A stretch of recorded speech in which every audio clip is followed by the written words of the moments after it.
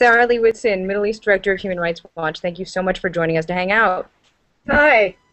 So we've been reading all of the reports on Syria on the Human Rights Watch website, and there seems to be a spike, just watching the Syria conflict, a spike in deliberate attacks on civilian targets. You guys have documented bombings and just attacks on bread lines, bakeries. We're hearing about attacks on hospitals. Why do you think that's happening now? Is it a sign that Assad's getting desperate? Is it a sign of anything? Well, I'm not sure that we could necessarily say that there's an increase in deliberate attacks on civilians, because I think one critical difference is that we've seen the use of air power, where in fact we do see deliberate attacks on civilians in a way that we haven't seen prior to July 31st, basically. And we also have, of course, increased access to the media, which has been made possible by the fact that parts of northern Syria are under the control of the FSA and media have been able to get in. So we have a lot more reporting on the terrible, terrible acts that are happening in Aleppo and other parts of northern Syria. But I don't think we actually know if that's an increase in what may be happening or has been happening in other parts of the country for a long time. I mean, we do know, obviously, that large parts of Homs and Hama have reduced to rubble.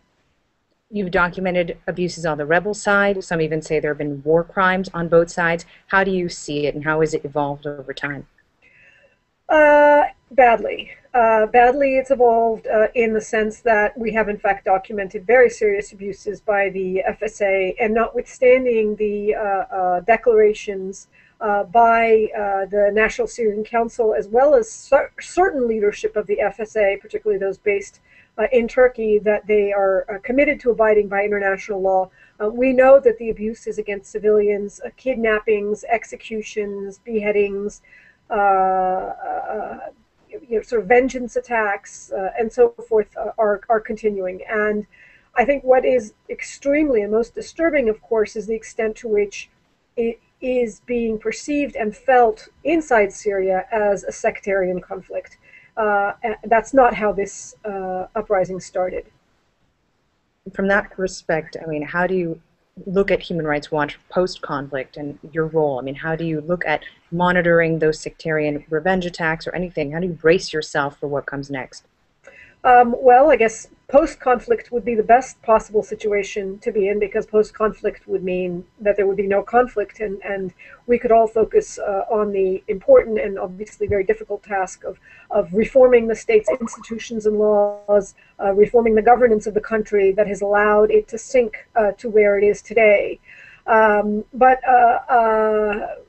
realistically, I think most people looking at the situation in Syria anticipate a long, drawn-out battle because the government has support from certain segments of the community who, for whatever reason, have decided to stand with the government. And so it's not a situation where, merely removing the head leadership of the country, as we saw in Libya, would mean an immediate transition to something different.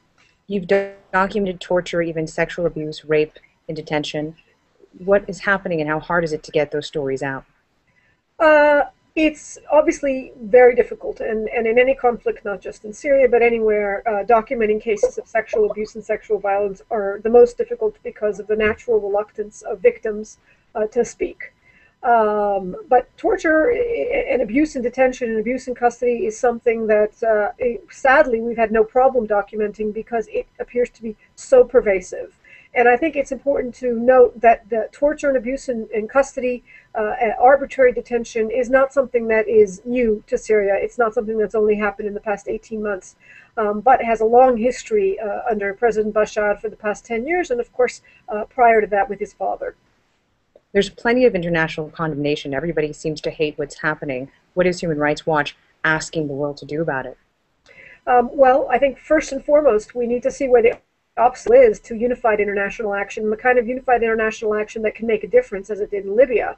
And the obstacle there, I think, as we all know, is Russia and its continued intransigence, supported by China. I personally think that China would change its position if Russia changed its position.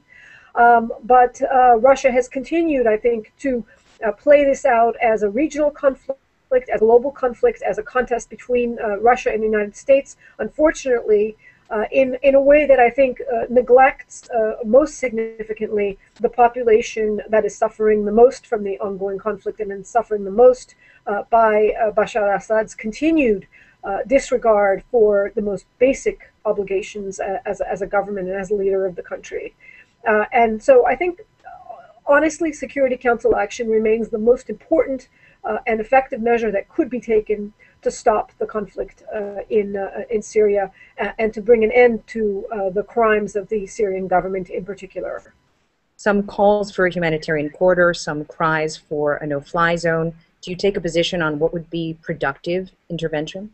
No, we have not taken a position on military intervention in Syria, and that is a very, very, very challenging decision or recommendation for an organization like Human Rights Watch to make, and one we make, extremely, extremely rarely. We hear these questions again and again, people asking us, how can we help? How do we get involved? What do you say to individuals who want to do something about the crisis? Well, I would urge them to obviously continue to be informed, and information and knowledge about the truth, about the facts of what's going on is critical, because we are seeing, of course, continued propaganda and denials, particularly in the Arab media, where unfortunately a lot of the defense of the Syrian government has more to do with posturing against the West than it does with any sense of concern about the people of Syria.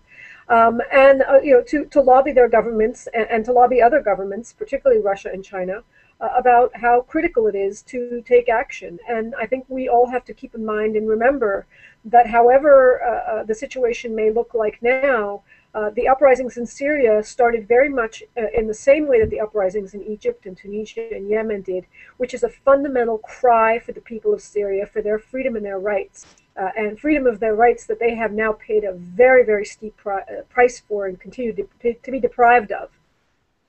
Thank you so much, Sarah Lee Whitson of Human Rights Watch, for hanging out with us. You're welcome.